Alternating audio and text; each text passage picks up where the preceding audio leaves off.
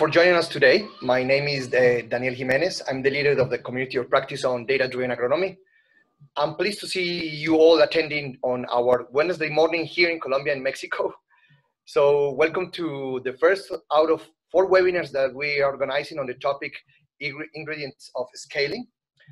So one of the objectives of the Community of Practice on Data-Driven Agronomy is communicate collective action on a particular topic across the CGIAR or beyond the CGIAR on big data, with our partners. And that is precisely what we want to do today in this webinar. So bringing virtually colleagues to share their experiences on scaling their different projects in different geographies. I have just one question for all of us. We're getting messages on our window chat. So, but can everyone hear us and see that? If there's someone that cannot see us or hear us, please let us know. Okay. Good. Loud and clear. I'm reading. Great. So, a little bit of background on the idea of this webinar is that, on considering the topic for this webinar, it started last year when we had a session on our big data convention in India. And we run also a blog contest on the topic on digital extension. And we realized how researchers across the CGI are working on research for development struggle to scale out some of our projects. So it seems that many of us working on that at some point we've been frustrated when we see that we have a great initiative that we started with solid science behind, with farmers already engaged, and then for some reason it stops because we don't have more funding. There is no involvement of people that can provide financial sustainability, no good business planning. So it basically never got to the scale it was intended. But as this is not the space to share my personal frustrations, so better to listen to the people that can give us some hope on this. So for this webinar entitled The Meaningful of Scaling, the What and Why, we will have 2 presentations, 50 minutes each, and then we will have a wrap-up and Q&A session. The first presenter is Lennart Woltering from the International Maize and Wheat Improvement Center. He's a scaling catalyst. He'll talk about why we should move from scaling more to a more meaningful way of scaling that integrates sustainability, systems change, and responsible scaling. And then we will have Diana Giraldo, a researcher from the Alliance of Bioversity International and CIAT and the University of Reading. And she will present an example of meaningful scaling of technical Agro-Climatic Committees to 10 countries in Latin America in a sustainable way. So let's get started, and I'll hand over to Lennart now. Yeah, thank you so much, Daniel, and thank you so much for the this opportunity to speak at this very big platform. I saw that you have 230 people participating, or at least registering. I'm Lennart Woltering. I work for CIMMYT. I'm also the chair of another community of practice working group on scaling. So this really started, let's say, a few years ago when Larry Cooley and Johannes Lin, I think the godfathers of scaling, I think people that know the literature, they said there are so many organizations that are struggling with this. Let's have a group around this so that we can work on this. And they started this community of practice, and we have quite a few members now, a few hundreds, not as big as the big data platform, but I think we're slowly getting there. And I'm very happy that we are joining the 2 groups. Are you seeing the screen properly, or do you see the moderation screen, Daniel? Is it okay? If not, I can see it, Lennart. All right, excellent. I thanks. see the moderation. So I'm also, do you see the moderation screen? Okay. Yeah. Let me shift to the other screen.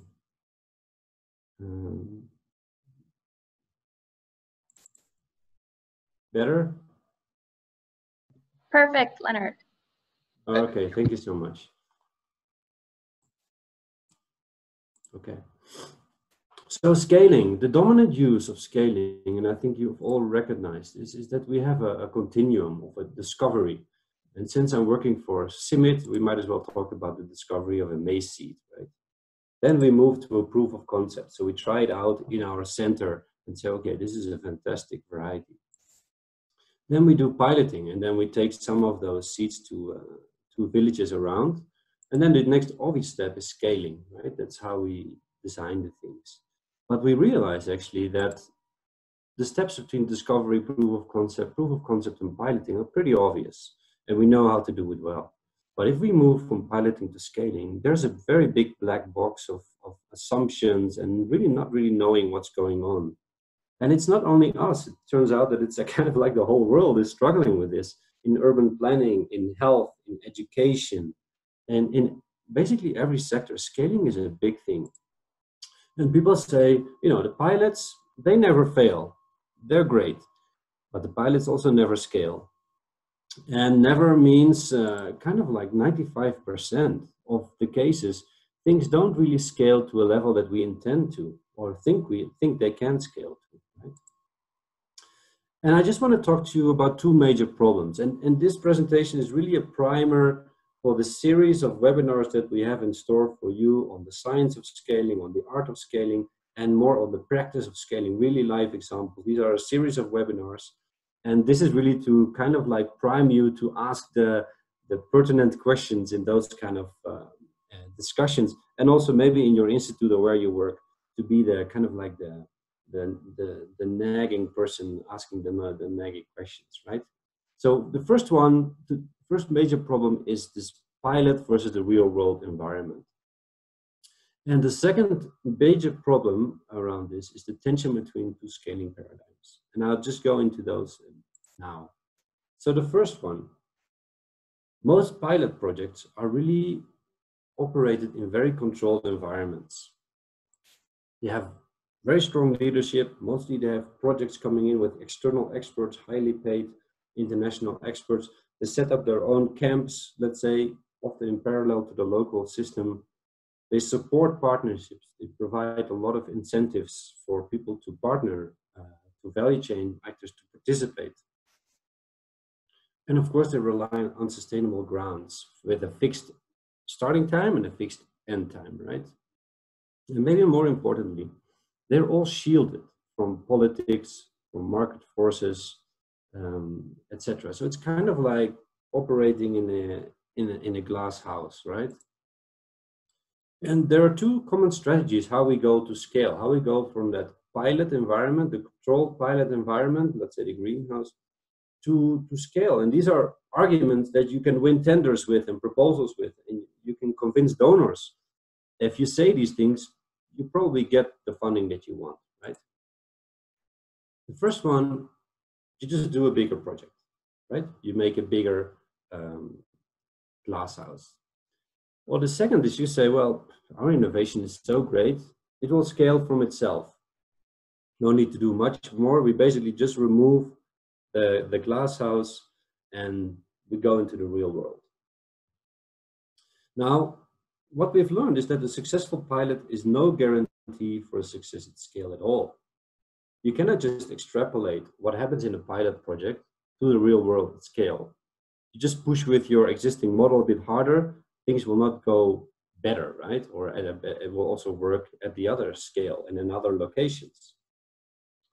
Major reason is that impact at scale requires very different skills, very different approaches, and very different ways of collaboration. And this is really where the gist of the scaling is. And this is what the webinars are all about. What different skills, what different approaches, what different ways of collaboration. It's kind of like, I'd like to explain this a little bit with an example of a lady on a bicycle. And maybe from my accent you heard I'm from the Netherlands. And this lady happens to be the queen of the Netherlands. I don't know if there are royalists among us. We have 230 participants. There should be at least a few fans. So she's very happy on her bike. She's riding on, even on the grass there, no problem. And she can take a few more people on board, right? Maybe 3 more and some groceries. But if she really wants to scale more, she probably has to get a driver's license, move from the bicycle lane to the road, learn how to drive properly, and then you can take many more people. Then, of course, you get into your limitations of what you can carry with that car, right? And then you need to move, okay, maybe I need to buy a bus or get a bus and get a bus driver's license, get acquainted with how the rules and regulations of those bus stops to get more people on board. And then you can go and again to another limitation. So the point that I'm trying to make here is that innovations, they respond to new system dynamics at different levels. So this bicycle might work well, but you cannot have a bicycle that can carry as many people as the bus can, right? So you need to change models. You need to change also the way that you work. You need a driver's license. You need to other things that can enable you to basically carry that capacity, carry that scale. And another very important thing is that context is king. And this is true for both environments, both in the pilot environment, basically the environment where you test the things. The fact that the thing is so successful as you think it is, or you basically prove it is in your evidence, is also because of that context. In many cases, we also test our innovations with lead farmers or richer farmers. There's a lot of documentation about this, that in many cases we're actually not spreading or trying to create the impact with the kind of target beneficiaries, as we call them, that we're actually aiming for, because we're looking at different kind of dynamics, right? So the same is true in the real world. The context is going to be king. So the innovation is part, or the technology is part of a social system that basically determines if it works or not. So one important learning from this is that you never get into the glass house. It's way too comfortable. So really try to scale, try to pilot things in as much as a real world environment as you can. The second thing is a tension between paradigms. And I think maybe you all used it, myself included. If you put the word scaling, people say, ah, this is going to be great. It's going to be bigger. It's going to be better. It's like a magical word, right? But we have to be very careful, because we don't want to raise expectations that we're not meeting. We have to be honest about what we can and what we cannot do. So a thing is, what is important is that one of the first paradigms, and this is definitely the most dominant one, and this is, let's say, on the left side of the spectrum, is the commercial paradigm. And these ideas of scaling, basically we borrow them from the Industrial Revolution, from the startup growths here nearby in California and in Silicon Valley. Growth, and more is better. So this is a paradigm, very strong paradigm about scaling. Very logistically focused, right? How do you get this thing out? How do we scale this to as many people as possible? Now, there's more and more voices out there saying, well, maybe this doesn't really fit to us. I'm talking about an organization like CIMMYT. It's a publicly funded research institute for the poor. It has a very social objective. We are a public institute. So maybe we should really focus more on the social impact and around SDGs. So we should really focus on scaling the positive impact that the innovation creates for people and the environment. Not only the people, but also the environment. So it's not so much about the innovation anymore. It's not so much about the innovation program or scaling the program, scaling the project, because they may not always be good for the people or for the environment. And this is a very interesting book that I recommend here on the site, Scaling Impact. The next webinar will be organized by them. So also come join that one. On those two different views, so the one, let's put a fist there, like an innovation push. We're pushing the innovation into a system. We want to sell as many bottles of Coca-Cola as possible, right? So it's very oriented towards outputs and solving barriers for end user adoption. So make sure that people, we could say the enabling environment, create an enabling environment so that Coca-Cola can be bought, right? The other one, the systems pool on the other side of the spectrum, is very much looking at organizational and institutional dynamics that obstruct basically the outcome. So what you want to achieve, let's say the poverty, etc. So it's not so much anymore about this particular innovation, but about the outcome that you're trying to reach. And I think we're all familiar with the way that we do our theories of change, etc. The innovation push, basically you get away with a very simple, a linear way of saying, okay, well, if you do this intervention, then you have this change and then you have this outcome. But the reality is, of course, and that's kind of what you do in the system change and system thinking schools, is say, well, we are aware that it is a very complex thing, and our intervention is a piece of a much bigger puzzle, of which we don't even know more than half of the things that are going on. In the end, if the outcome happens, it's very difficult to say if it's basically due to our intervention, right? So it's kind of like a perfect storm of things coming together, which we don't even have influence on, that basically make that change. The innovation push is very focused on beneficiaries or end users adopting. And the other one is very much about incentives for all the actors, political level, value chain actors, to say, well, this is a great thing. This is a great thing that we want to support. More is better, and here it's very much about responsible scaling. And I just want to say a word about this. I'm really happy that this is getting more attention also. I mean, especially in agriculture, if you look at scaling, and if you look at the effects, for example, fertilizer use, the effects on the environment, irrigation is the biggest water user, fresh water user in the world. There are limitations to what we think should be done, right? There's limitations to growth. And this is very true for agriculture. So there's responsible scaling, looks a little bit at, okay, do no harm, also socially leave no one behind. Are we not basically kicking women out of the markets, for example, or are we giving them more work, etc.? So scaling should be responsible. More is not always better. And what you see as a result of those two models, these are the two extremes, right? So I'm really pushing it to the left. Well, this innovation push has resulted a lot in piecemeal innovation and impact during the project lifetime. So a lot of great impact during the project lifetime, then it goes down quickly, right? The other problem with the system is that it's very difficult to say, okay, did we actually do something, right? So somewhere in the middle. So are they two different views? What happens is in many projects, you start with, okay, we have this fantastic innovation, let's get this to scale. And we push it, and then we realize, hey, we're actually part of a system. How do we actually make the system absorb this kind of innovation, or even other innovations that might be just doing the same thing as we are trying to do? So they're not that separate from each other. There are tensions between the two, and that basically determines how far do you want to be. Do you want to be on the innovation push, or do you want to be on the system pool? And one of the tensions is, okay, what can you do as an organization, right? What is within your sphere of control? What is within your sphere of influence? And what is within your sphere of interest, right? Not all organizations are fit to take the whole system, to tackle basically all systemic issues, right? Maybe another very big issue, and this is a discussion you will always have if you talk about scaling, is about attribution and contribution.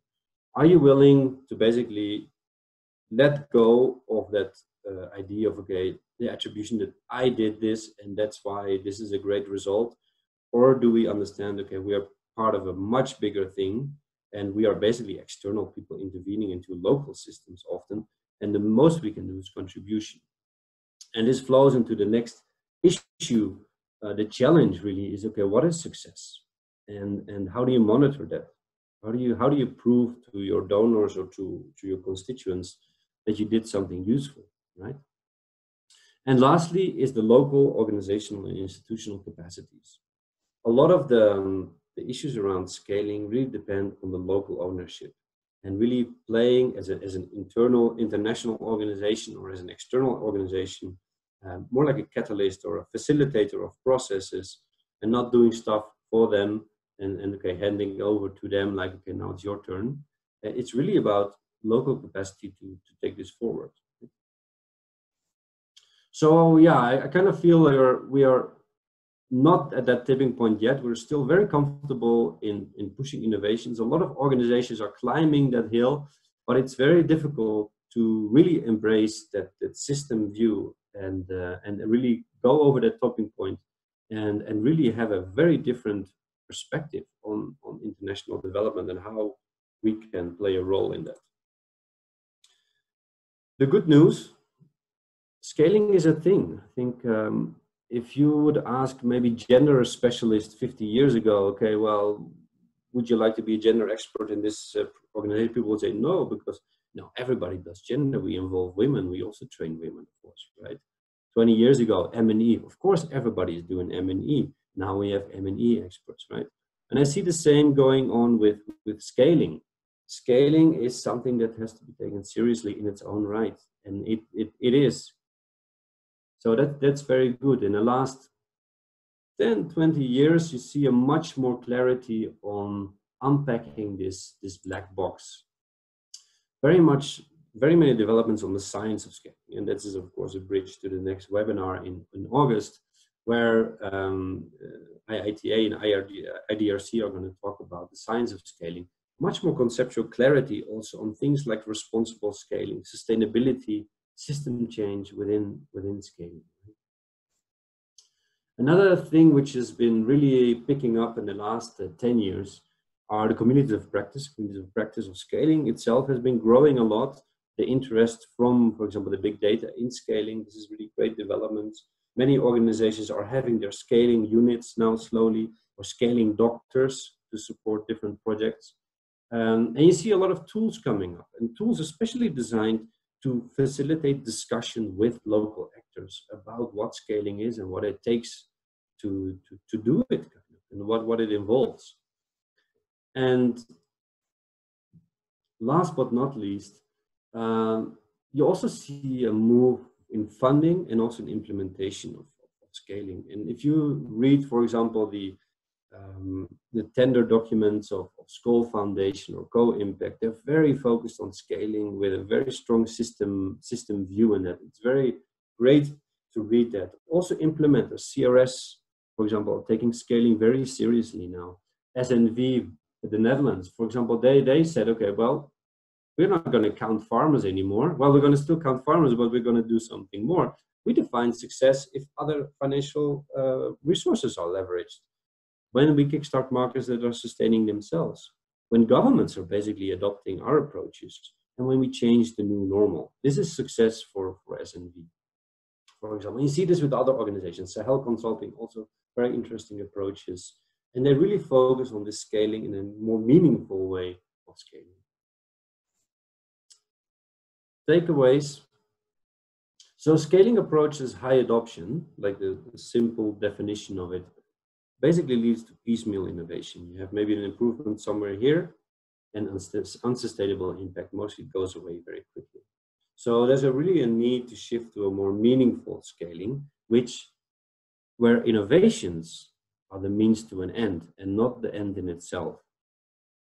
And we also have to go beyond reaching many, as always this key metric of success, and be guided by principles of sustainability, system change, and also very strongly responsible scaling.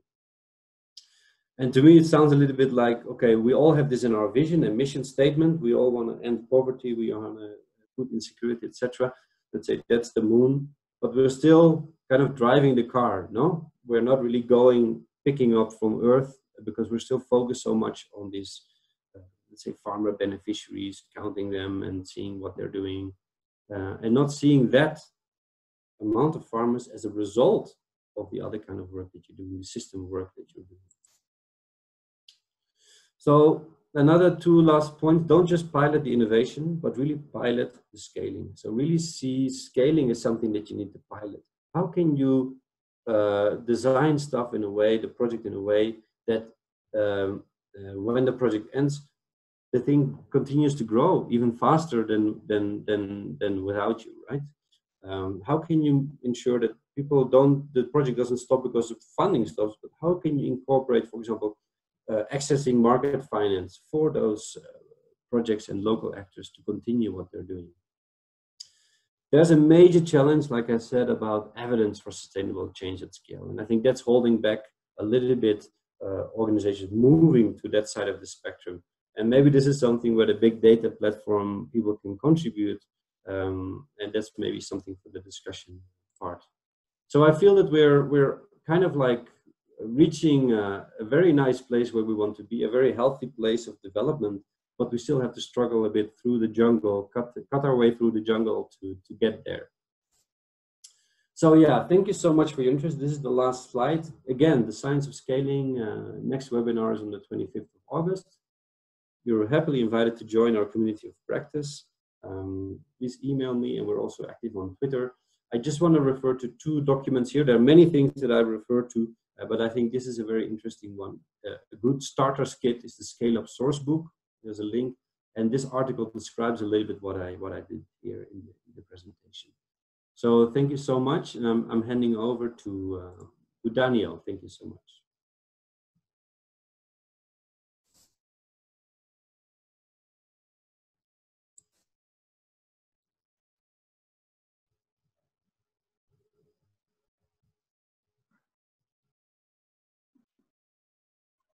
Hi, Lennart. Thank you so much. Very interesting presentation. I think, Diana, we will head right to you now for your presentation. You're on mute, Diana. Yes, let me share the screen. Thank you.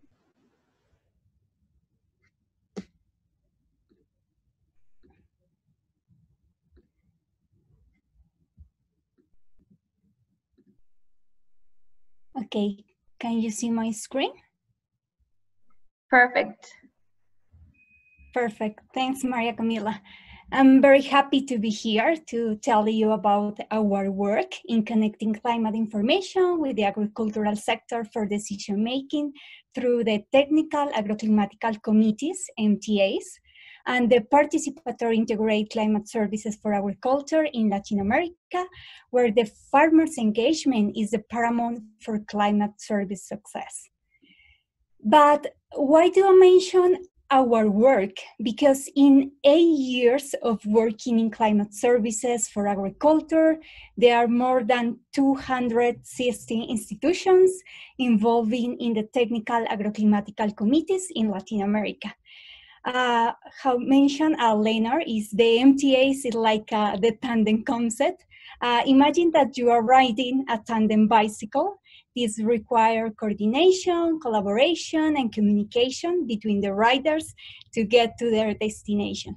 In the same way, to embed the MTAs within the institutional and decision context for long-term sustainability requires key indicators.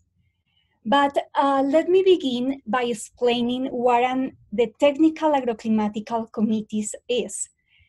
MTA is a dialogue process among a diversity of local institutions, public and private sector, government, NGOs, researchers, extension services, and farmers, seeking to understand the expected changes in the climate of their regions, how can affect their crops, and what they can do to reduce the negative impacts.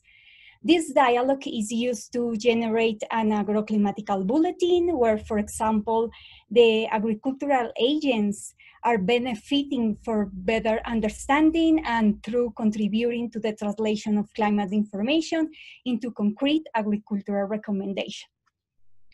In more details, during each meeting or committee, the agrometeorology teams, these teams involve meteorologists of the National and Meteorological Service and agricultural researchers working together to share the agroclimatical forecast. Then the MTA stakeholders meet in groups to analyze how crops will be affected based on the forecast presented, their own experience and knowledge to make recommendations that facilitated decision-making according to the climate conditions foreseen for the following months. For example, in Honduras, in Central America, the committees are every 3 months. In Colombia, every month. And this depends on the context. In other words, means that the MTAs is not an extrapolated linear approach. Each MTAs is built and adapted to the context of each territory. This graph shows the timeline and the most relevant milestone of the Agro-Climatic Technical Committees, born as a pilot in 2013, becoming a successful transition from pilot to a scale. To summarize a long story, I like to point out two interesting details. First, the South-South exchange between Colombia and Honduras to Senegal to witness innovative participatory approaches to bring seasonal climate forecasts to farmers for better agricultural management. As a result for this exchange, a project with the Ministry of Agriculture for the implementation of 3 MTAs in Colombia as a pilot. So, for 3 years of building this approach, CICAF empowers national institutions to lead and sustain the process. It is when in 2015, the MTAs become a commitment of the country in the national determined contributions. The second point is that MTAs start to scale in a top-down approach in Honduras. But however, our questions was whether the farmers use the climate information provided to them, and if yes, how. We realized that there is a gap between climate information, knowledge, and its used by farmers. And for this reason, we started working a bottom-up approach with the farmers. This map shows the location of the 35 MTAs in 10 countries, where through monitoring process have resulted in more than 330,000 farmers being able to access agroclimatic information to support planning and decision-making in their crops. To sum up, the Agro-Climatic Technical Committees, the NTA's approach, has the necessary ingredients to provide climate services for agriculture as a system that is sustainable and scalable. Ingredients such as structure and government of the MTAs, resources, communication, collaboration, and most importantly, connected to the local needs and requirements in the territories. I'd like to emphasize that a concern with the concept of demand-driven services is that it might be too narrow because farmers are not always aware of the new technologies, innovations, or new knowledge that they could demand. For this, the MTAs and PICS approach helps to build capacities to stimulate the farmers to consider a good decision-making, implementing a range of innovations using an interface between the farmers and the extension agents or local institutions. Because it's important because this involves much more than the provide information. There are other elements in a farmer's decision making to consider. And I agree with Lennart, it's not just reaching numbers. We should consider the 3 dimensions, the scale, sustainability, and the system change. My next slides describe how the MTAs transform the system with some example in 4 areas. After conducting the outcome harvesting, 140 changes were identified as a result of the MTA's implementation. Here are a summary of the most relevant, and you can find more information on this link. It's a working paper. And the transformation area 1 is the information is known, understandable, and connected through the MTAs, where the confidence of the stakeholders, organization, and farmers in local climate information has been strengthened, leading to better integration in the decision-making process. Also, the IRI, the International Research Institute for Climate and Society in New York, work in enhancing the skills of the meteorological services where the MTAs are implemented. The second transformation area is the national and institutional policy changes. Here there are three relevant milestones. First is the MTAs are part of the NDCs in Colombia. Honduras signed a ministerial agreement for the MTA establishment. And now MTAs as part of the regional strategy for disaster risk management in the agricultural sector and food and nutrition security in Latin America and the Caribbean. The next transformation area is knowledge democratizations with the MTA participants, with the farmer groups. That involve participatory decision-making tools. The farmers decide under the context how best to manage their crops, consider agroclimatic information in a co-learning process. In other words, to build capacities to stimulate farmers, consider and then implement a range of innovation using a sustainable interface between the all MTA participants.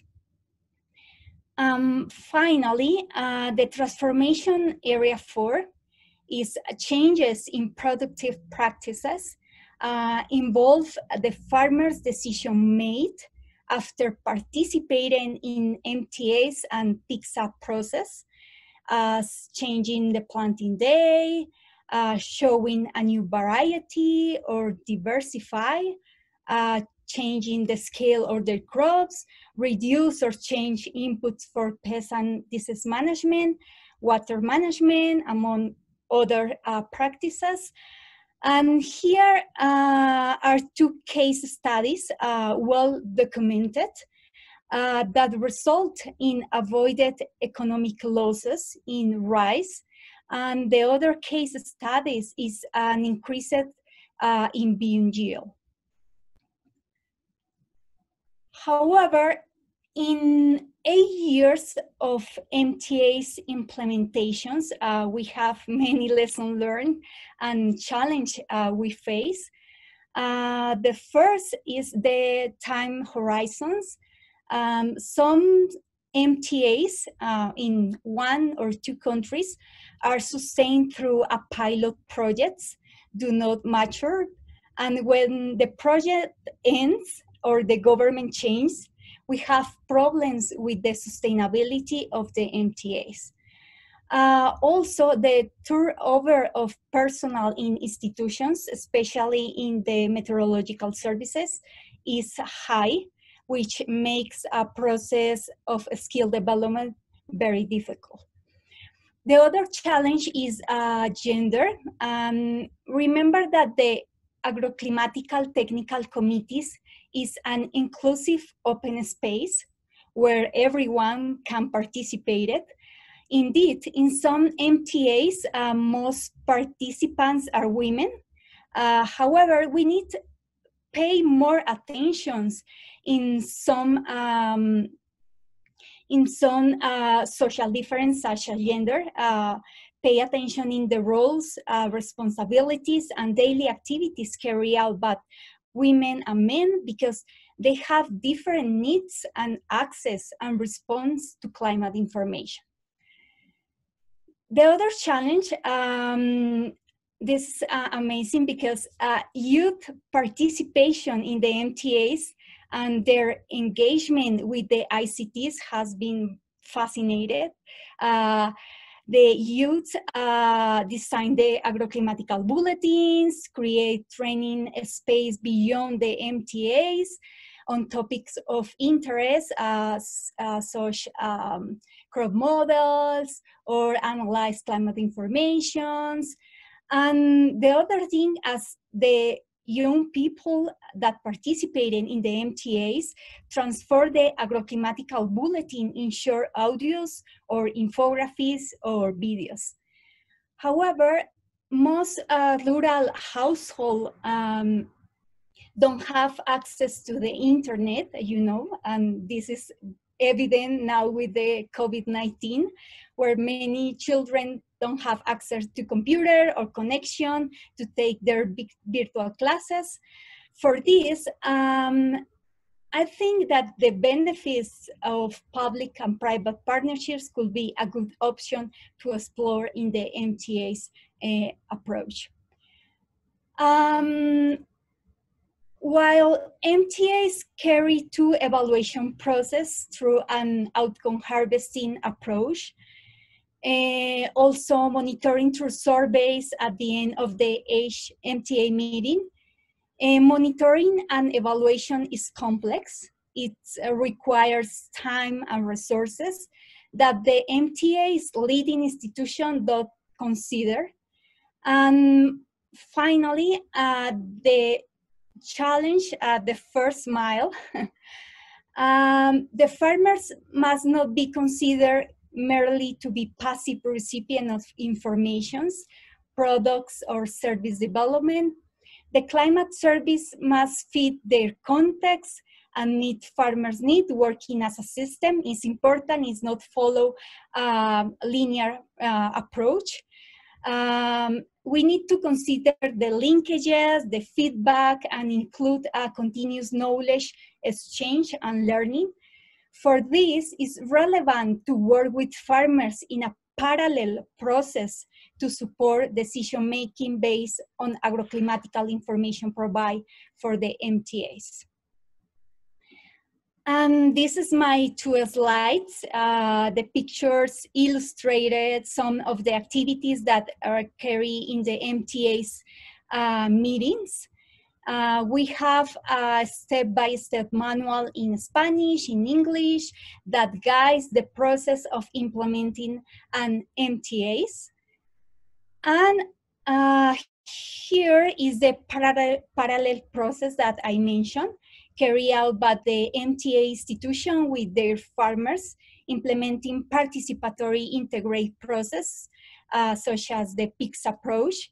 PICS is Participatory Integrated Climate Services for Agriculture, to connect the agroclimatical information from the MTA with the farmers' decision-making context.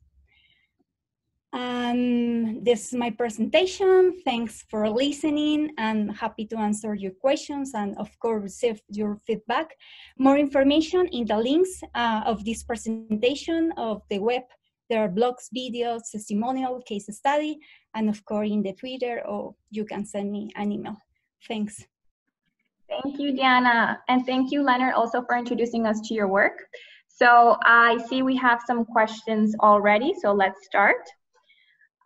So first question we have is for Lennart. So question from Ollie at GAIN.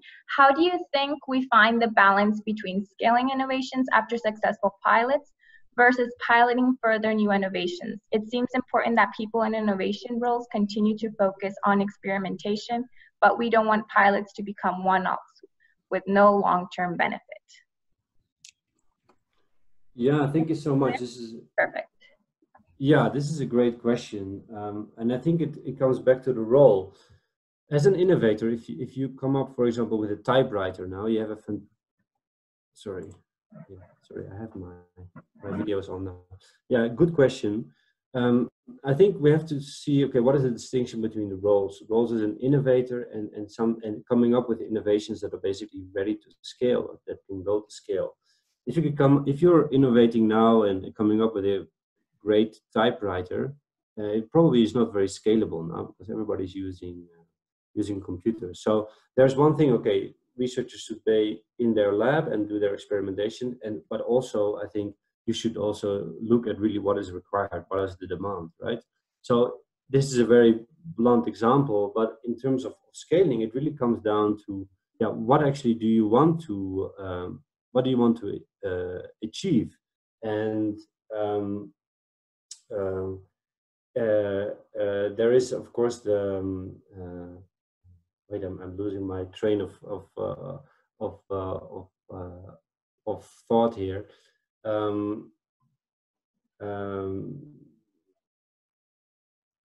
There's a role for an experimenting to do your experimentation to get something good, right? But what we're saying is that the scalability of something doesn't really depend only on the innovation itself. The innovation alone is not enough. You need to have something that can work in the basically the environment that you design it for.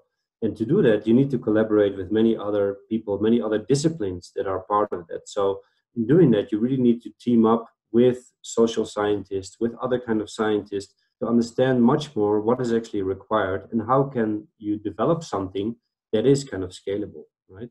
So that's, I think, an important point. Another thing is very much about collaboration. And I think I saw another question. Maybe I jumped straight to the next question because I think it's linked. Is how do you start with this innovation push, or do you go to that system view? I think it's a kind of like a hybrid, right? And it depends on what your strength is. It's important to keep your strength. If your strength is in finding out if an innovation is really working well, that is important because you need to convince others with, for example, strong data that, okay, your yield goes up with this, or the taste is better, or something else.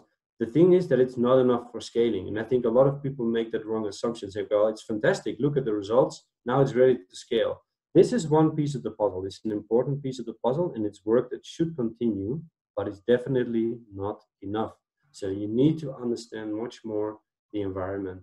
And many of our organizations where we all work in are basically geared to come up with one trick, like one innovation or one kind of type of innovation. CGR is very strongly crop focused, right?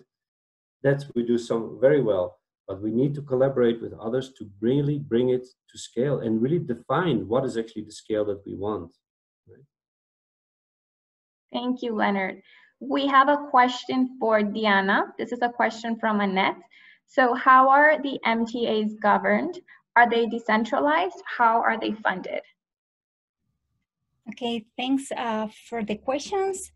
Yes, in some contexts in Central America and Honduras and Colombia, in Honduras is a top-down approach, is government with the Ministry of Agriculture. In Colombia too, is centralizing, but this does not mean that the MTAs follow the own approach, is the following or adapted to the context. This is important.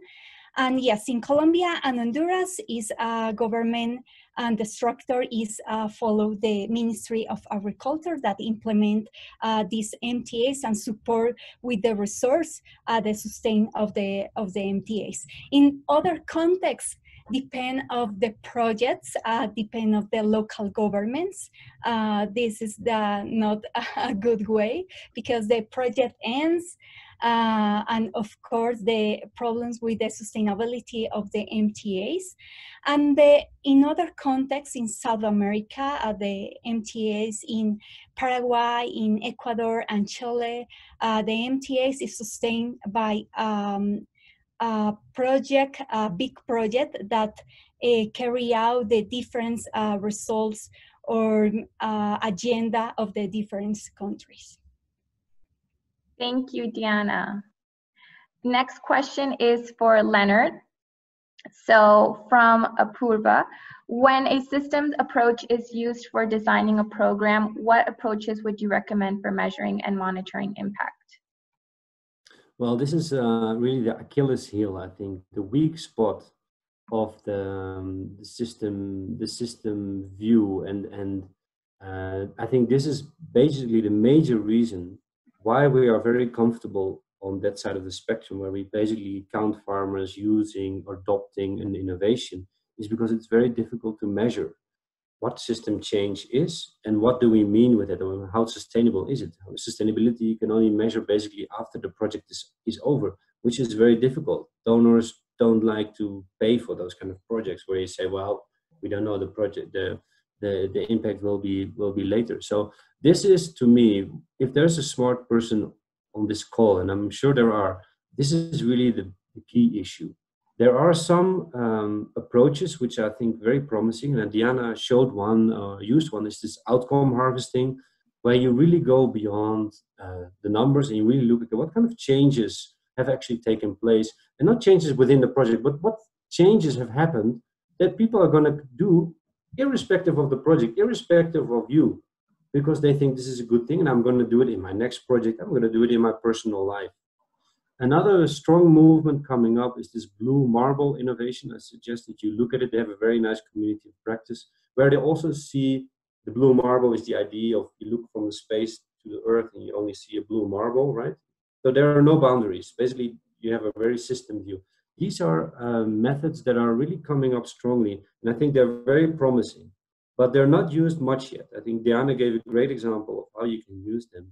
These are, I think, interesting things, but it is, to me, that's why I think we're in the jungle. We're still cutting our way through the forest because we don't have a lot of convincing data to show just the way that we show this is adopted and that is not adopted, which is also up for discussion, of course.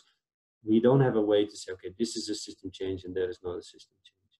So it's still a bit fluffy, but we are getting there. And I think in 10 years from now, we look back at this and we laugh about this discussion probably. Thank you, Lennart. So we have lots of questions and little time, unfortunately.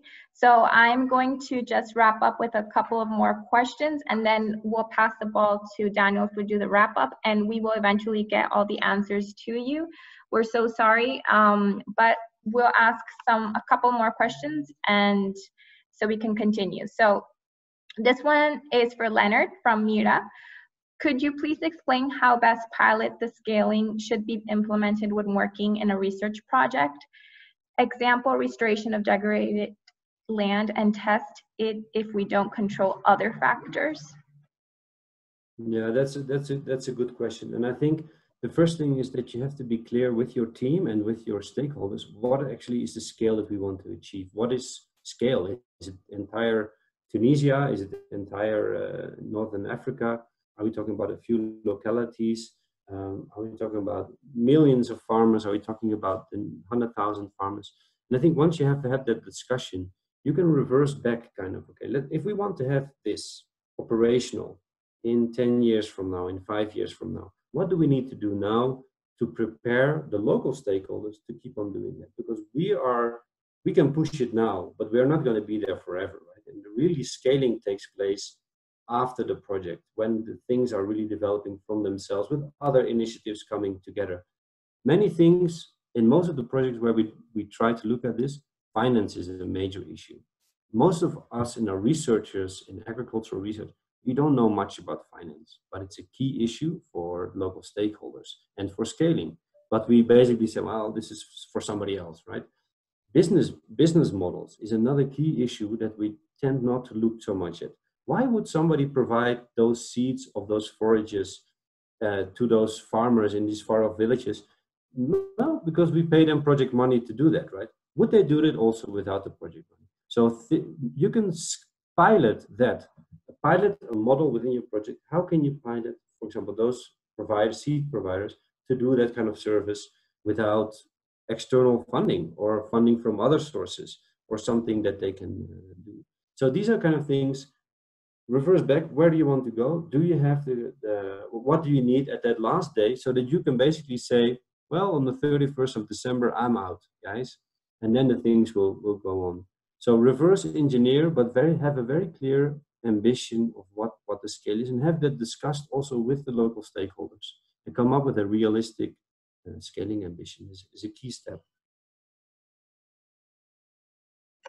Perfect, thank you, Lennart. So I see we have lots of questions, and we will save these and we will get back to you. We will review them with our speakers and we will definitely get back to you. But thank you all for writing down your questions. I just want to have something cleared up for everyone. So remember, the link to the recording will be shared through our social media channel.